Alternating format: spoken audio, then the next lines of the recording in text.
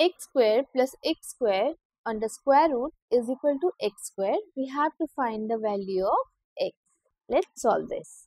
Now x square plus x square is equal to 2x square. How?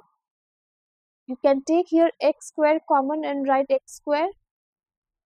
Parenthesis 1 plus 1.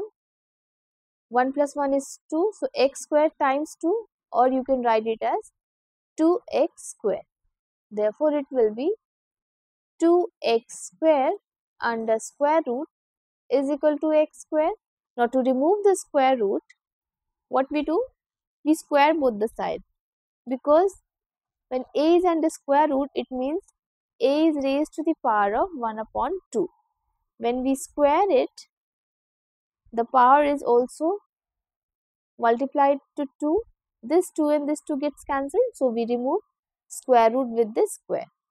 So we square both the sides. So it is 2x square under square root whole square is equal to x square whole square. We square both the sides to balance the equation.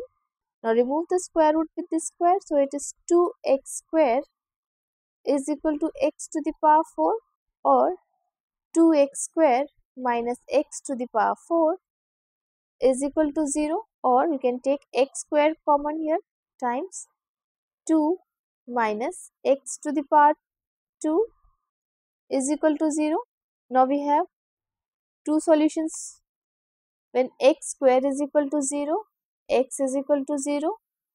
When 2 minus x square is equal to 0, in that case x square is equal to 2, because you send minus x square to the right hand side, it will be positive x square, or x is equal to square root of 2, because to remove the square we square root both the side.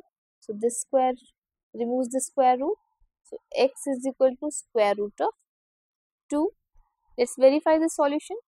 Square root of 2 square plus square root of 2 square under square root. We have to check whether it is equal to square root of 2 square.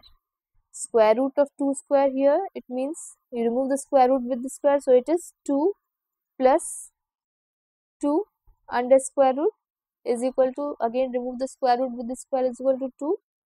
2 plus 2 is 4 under square root. 2 is equal to 2. LHS is equal to RHS. Therefore, x is equal to square root of 2. This is the solution. What is your answer? Let me know in the comment section. Thanks for watching.